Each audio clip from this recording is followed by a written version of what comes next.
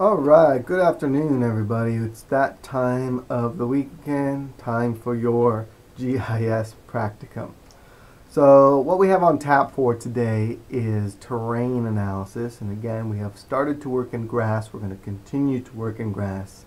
And if you want to work from QGIS, if you like that interface, you can probably do everything we're going to do using that interface I showed you last time, but I'm going to show you how to do it natively within GRASS. Because that's the way I do it, and I think there are some benefits from simply using some of the GRASS tools. And in fact, one of the very first things we're going to do is to look at it in true 3D, look at our terrain, and you can do that in QGIS, but it's a lot easier to do it in GRASS.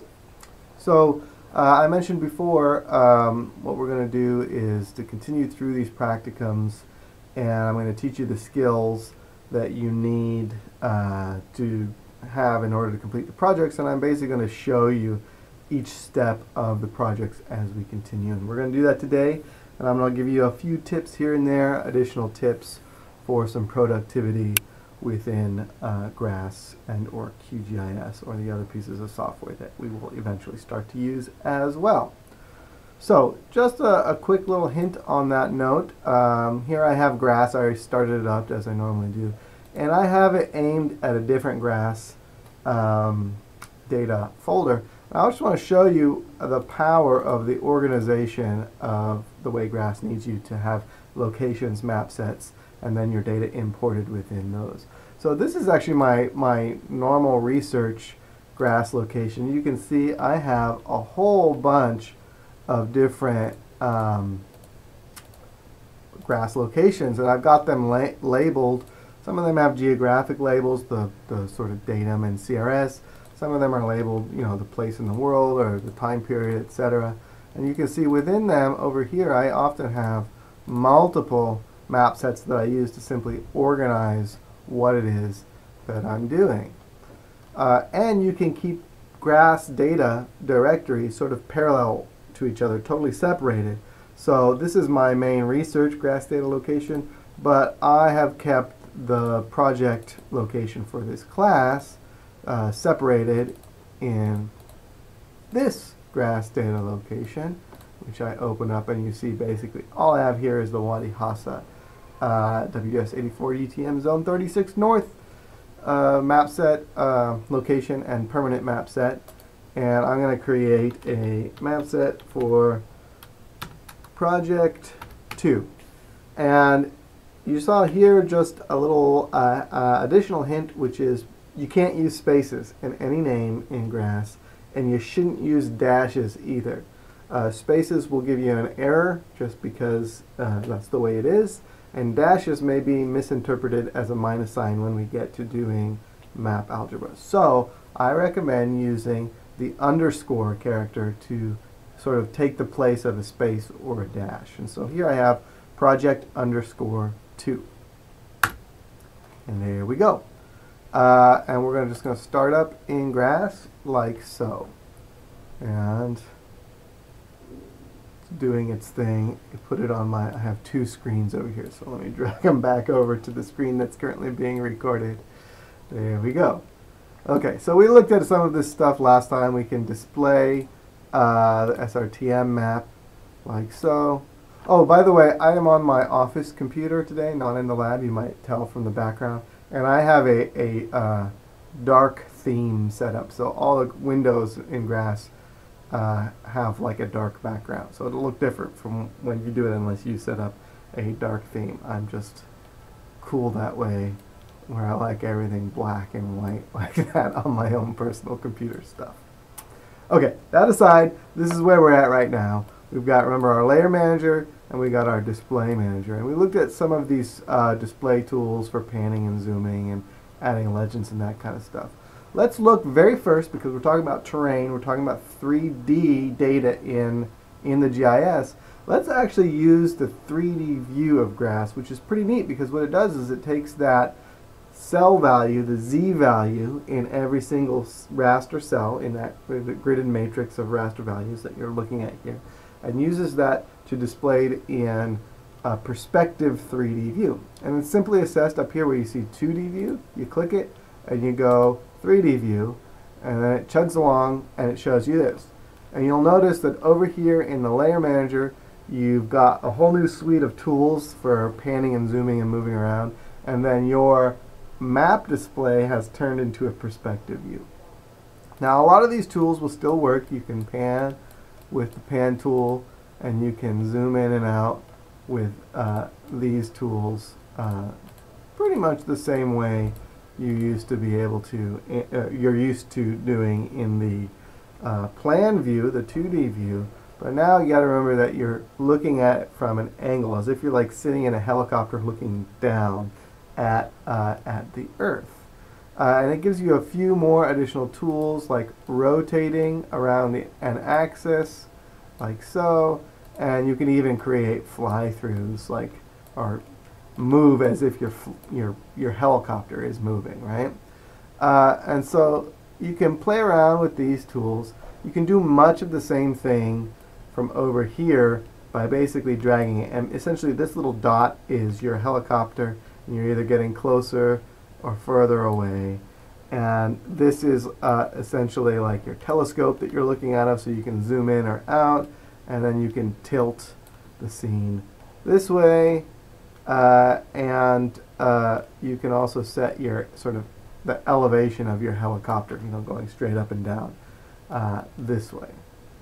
So you can play around with that, and if you want to reset it, there's a button that says reset, and you'll go back. If you've zoomed way in or you're looking at it, because literally you can flip this so that you're looking like from the bottom of the Earth and everything looks weird.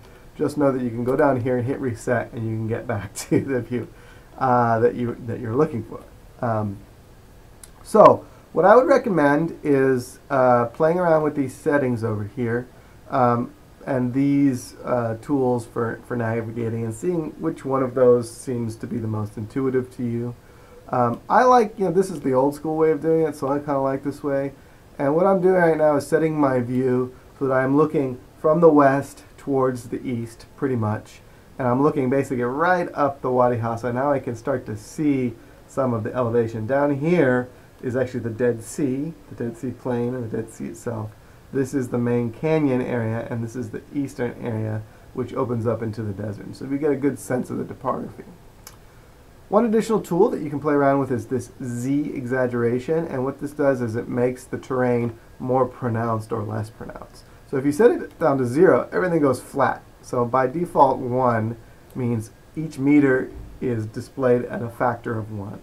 So if you take it and you go up to 2, each meter is now represented as if it was 2 meters, and you can keep going with that, 3, 4, 5, until you get really kind of crazy exaggeration. You may have noticed that your actual point of view has changed, because it's literally changing the scale of everything, including the distance of your floating helicopter looking down. So you're going to have to go in and change the height to look back down at the same perspective. And now you can see, oh my goodness, you can really see that 5 is perhaps a little too much. So let's drag it down to around 3, or maybe just 2 is enough. And again, adjust our perspective. Now let's zoom in using either the zoom tool and just clicking in the area you want to zoom, or you can use the actual mouse scroll wheel like that, or you could even change your perspective by bringing your helicopter closer in. And when we get to a certain zoom level, we'll start to see that the terrain doesn't look as smooth as it did. And that's because by default, grass sort of coarsens up the resolution of the raster to make it easier or faster to display on your screen. So if you want to look at it in the native resolution of the raster file, you got to go over here into the layer manager and see these tabs at the top. Go to the data tab. You'll notice that right now we only have one raster map displayed. That's good, because we only have one. And we see the draw mode, and it says fine, and it says fine mode resolution 6. That means it's coarsening each pixel by a factor of 6. So it's combining 6 pixels to display them at a coarser resolution. So we just change that to 1, and we get to the native resolution of the actual landscape, which in this case the SRTM is at 30 meter resolution. And now everything looks smoother and more realistic, which is good. And if we wanted to, we can show the coarse mode, which is this thing, coarse mode. So every time we pan or zoom around in here, it'll flash, you see, to the coarse mode, which makes it easier on the computer to render. And then once you let go or you stop moving, it'll go back to the fine mode. And the coarse mode can be represented as a coarse surface or as a wire grid, which is sometimes kind of cool and useful. And maybe you want to look at the coarse mode, and you can change the wire grid like so. And now you're looking at the landscape as if it was a wire mesh. So that's a couple of tips right over there. You can do a couple other explorations here, looking at transparencies and other things like that. And eventually I'll show you how to deal with this color to overlay another piece of information. But at this moment we don't have any other information to overlay, so we're going to leave that alone. The only other little thing I'm going to show you right now is the Appearance tab. And here, this is no longer the helicopter, this is actually the angle of the sun. So we want to change the shadows, like instead of morning shadows, we can do late afternoon shadows, or we can even do like a noontime sun, like so. And we can make the sun sort of closer to the horizon or further away from the horizon. So typically, we wouldn't have the sun coming out of the north. That'd be a really weird thing to look at. So we like to keep it, in a realistic zone from east across the sky to setting in the west. But you can use this to highlight different features. So if you're really trying to look at how certain landscape features that are facing, I don't know, east show up, you might want to put the sun over in the west to get the shadow or the illumination on them as well. And then you can change the sort of overall brightness of the scene, and the ambient is like the essentially like the evenness of the lighting. You can change that over here until you get a scene that is pretty good. And at this point you can do the same thing you did with the 2D scene, which is to save out an image size like so. You can also put map decorations, so you see lighting and you can make the lighting go away. Then you've got decorations, including things like a north arrow. In this case you can set the scale in map units, so let's say I want to be 1 kilometer, I put 1,000. I click place arrow, and then you see over here I got crosshairs, and I can stick it. Now because we're in a perspective view, I want to notice that if I put it further away, the arrow is actually going to become smaller than if I put it closer. That's because things in the distance actually look smaller. And you can do the same thing here with a scale bar. So let's put 10 kilometers, and we'll place the scale bar here, and it looks like that size. And we can place the scale bar further in, and you can see it looks a little smaller. So you can play around with all of those tools to see how you can sort of make a somewhat interesting the sort of 3D display view.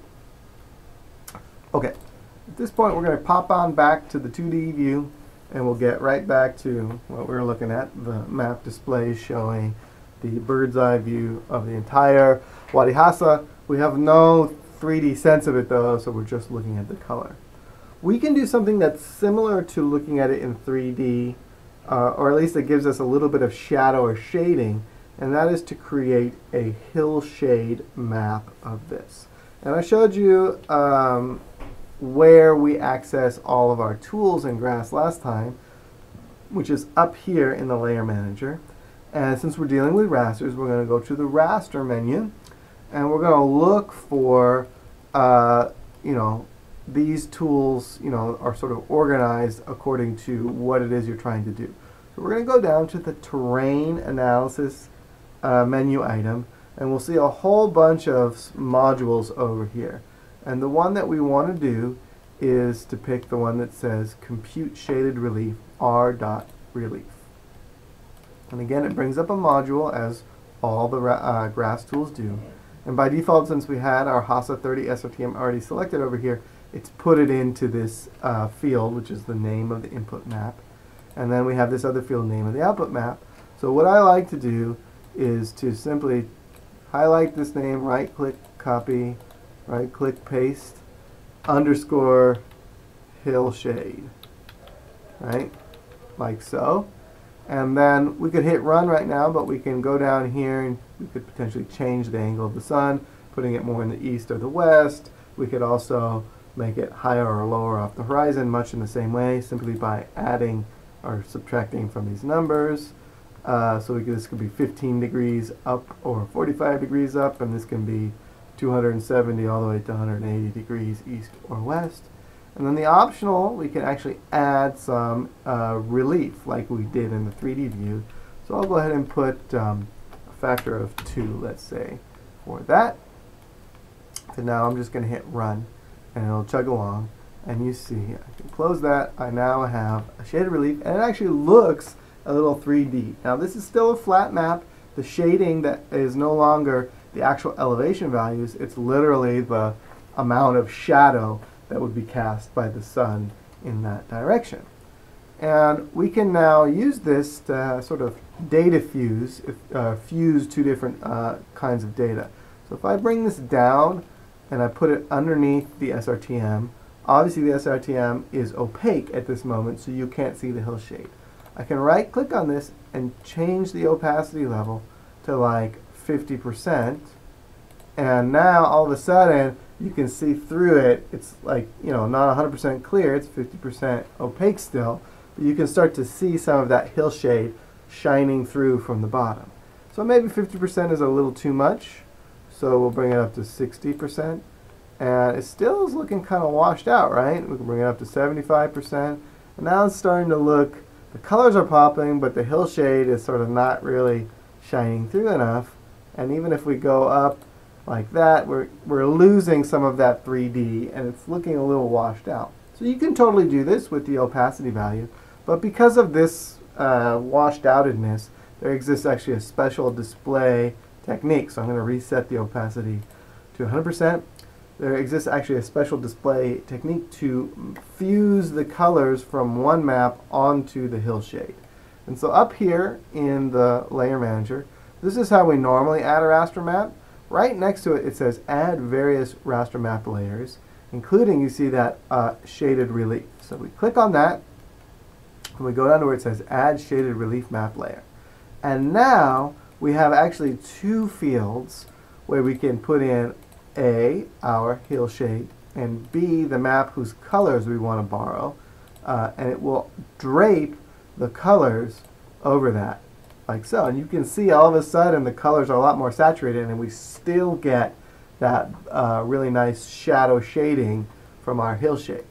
Now, one last little tip over here, under the optional tab, we have % to brighten.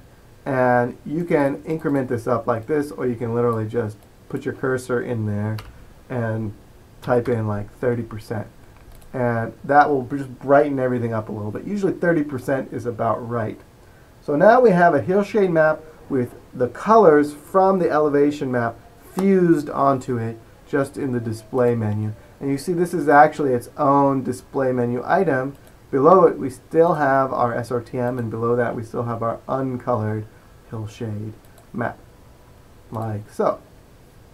So this is a really cool way to very quickly make a nice, perfectly bird's eye view looking down at your flat map, but give it a little 3D pop when you're going to make your final map products.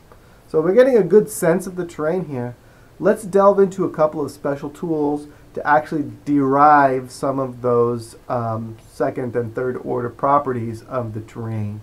And again, remember, we just had one elevation DEM file, raster file to start with, and you're going to see how many secondary products we can derive from just that data. There's a lot of really cool things that we can do. The first thing we probably want to do is to calculate the slope and the aspect. And if you remember, the slope is essentially the rise over the run, and the aspect is the direction that the slope is diving into. So we'll go back to our raster tools, and we will go down to our terrain analysis again, and we will find the module called slope and aspect, r.slope.aspect. And again, our module pops out. You'll notice that at this moment we don't have our SRTM automatically loaded in there, so let's go in there, find it under our permanent map set. And under the outputs, we have a slope map. So what we want to do is, again, I like to copy the first part here.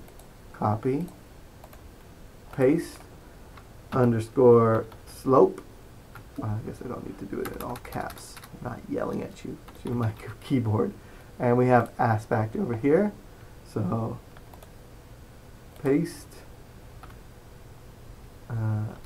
aspect. And while we're at it, let's get those two kinds of curvatures, the rate of slope change in that direction and the rate of slope change in this direction. So profile curvature, which I often just do PC as the abbreviation, and tangential curvature, which I do TC. So we have essentially four things: slope, aspect, PC, and TC. And I'm putting that prefix on there so I know that it's this particular map that I have derived those things from at the 30-meter resolution. Then I hit run, and you'll notice in the background it's added 3 maps. So if I close off my hillshade, which is on top, we will see the tangential curvature, the profile curvature, the aspect, which looks a lot like hillshade, and the slope. All right? So at this particular moment, what we might want to do is to fuse slope onto our hillshade. And so here's what our hillshade looks like with the colors from elevation. You can just double click on it again, or right click properties, and you're back into your D.shade module, and you'll see that we have our colors coming from the SRTM. Now we can just go in and select the colors coming from the slope, and there we have our data fusion. And it might be too bright. These colors are a little brighter, so we might want to take this down to like 10 and click OK. Right? Now, here's a crazy thing. If we have this, all these two things selected and viewed, and we want to go into our 3D view, it's going to look crazy. Nothing's going to pop. Nothing's going to look proper. And that is because the 3D view really needs the actual elevation values in it in order for it to be able to display correctly. So if all we have is our slope values, like so, we go into our 3D view, it's not going to look like anything because the slope values are just between 0 and 90. So it's not going to have a lot of relief and it's not going to look like a 3D map.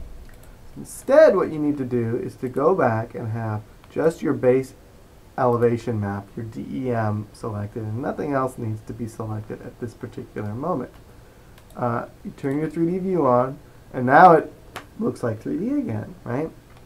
In order to bring in those colors, if you wanted to have a perspective view like this with the colors fused onto this, you need to go into the Data tab again, and then go down here where it says Surface Attributes, Color, Map, and here by default it's picking the same map it's deriving the 3D information from, which was our SRTM DEM.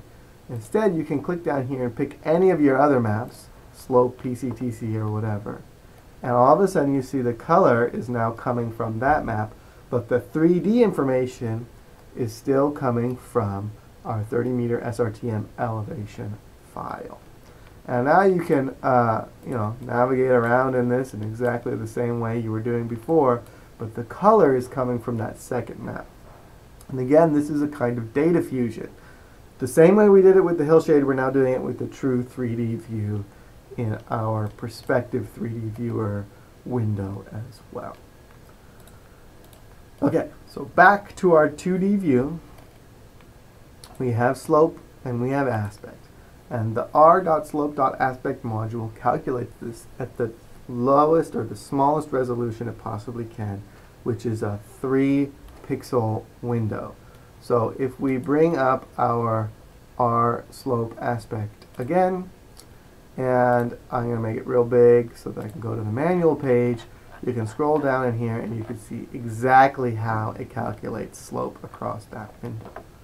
Remember in class I said maybe you want to do it over a coarser scale because it's more meaningful to the human decision-making factors that are going in. So in that case, we have another tool that we can use, also under terrain analysis, and it's called terrain parameters, or r.param scale. And in this case, we can decide which one we want to do by going to the optional tab and selecting slope. And now we have a size of processing window. Instead of a 3x3, we can increase that to like a 9x9 window.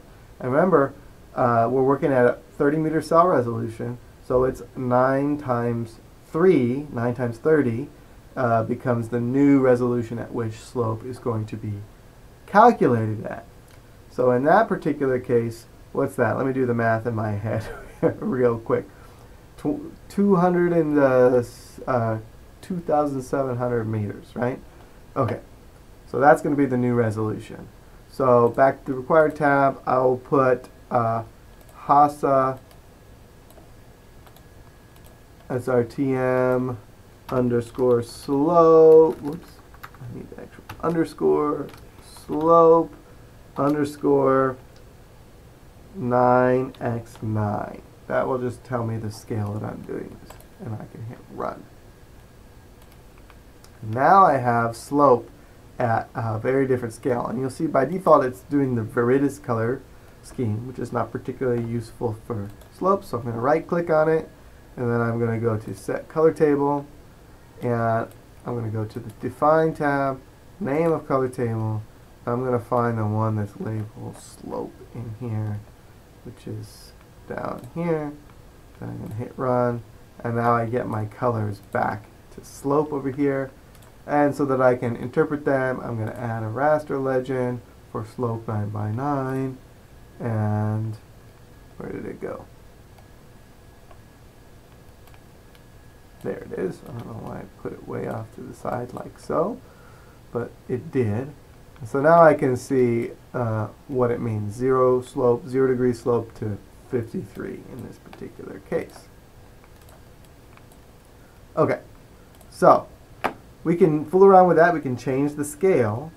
But you'll notice under the optional tab, slope is just one of a lot of different things that you can calculate. Aspect, profile, curvatures, etc. One really neat thing that you can calculate is this thing called feature. And again, it's sensitive to the scale that you're going to choose and a couple of these other things. But let's just try that. And we're going to call this SRTM features, and again 9x9 for the 9x9 window. And when we run that, we're going to get a cool looking map out of it that looks like this. And if I want to go in there, oops, zoom previous. If I want to go in there and see what any of these things mean, what I can do is set my scale to match that features map and drag it down like so. It's a little hard to see on these colors, so I'm going to zoom out just a little bit. There you go. Gray is something that's perfectly flat, planar, and in this case the Dead Sea is the only perfectly flat thing. Black is a pit, meaning literally like a basin or a hole in the ground. Blue is an area that's filled with channels. Green is a pass, like a saddle that you would go up and over a mountain ridge. Yellow are mountain ridges, and red are peaks, literally peaks. So if I zoom in on my map, we can see at the 9x9 resolution that we told it to, how it's going to start to classify up the landscape. And we can now go back into our hillshade map and double click on it to get to our properties here, and put this features map as the hillshade. And I think we need to brighten that guy up again to 30. And we can start to now see how the actual topography is parsed by this module into different kinds or different types of landscapes. Planar areas, ridges, channeled areas, peaks, right? And it may be that 9x9 was too coarse of a scale, so we may want to take it back down to 3x3, and we can do that again, 3x3. And we'll get something like that. And you can see it's a totally different pattern. And we can now fuse that one into our hillshade, like so. and we can see, oh, that's a much more interesting, you know, kind of pattern. We can actually see channels and stuff and the ridges between them. So that's all pretty cool. What else can we do? What else can we do that might be useful at this particular moment? Well, I think the last thing that we can do is to actually do a true hydrological model and derive stream locations as a vector file of actual lines where streams would go. So we can see how grass is really easily able to parse out the landscape using those derivatives of topography, including slope and curvature. It can do that and also route the flow of water along the path of least resistance. And we have a really cool tool to do that under this hydrological modeling menu item in the raster menu. And find the one over here that says, where is it? ARD watershed analysis. So in this particular case, we need to, in the input tab, simply give it the SRTM that's in permanent down here. And at this particular moment, we don't have to do anything else. Go to the output tab and we put accumulation raster map. That's going to be the map of the accumulated flow of water across the landscape. So again, what I like to do is just copy this as a sort of prefix that we can paste in there, and then flow ACC, short for flow accumulation value. And under the optional tab, one thing I like to do is to use this one that says use positive flow accumulation even for likely underestimates. This just makes the map a little bit easier to manipulate with algebra afterwards. Everything else can be left alone. Hit run. This might take just a little bit of time depending on your computer, but there we go. And if I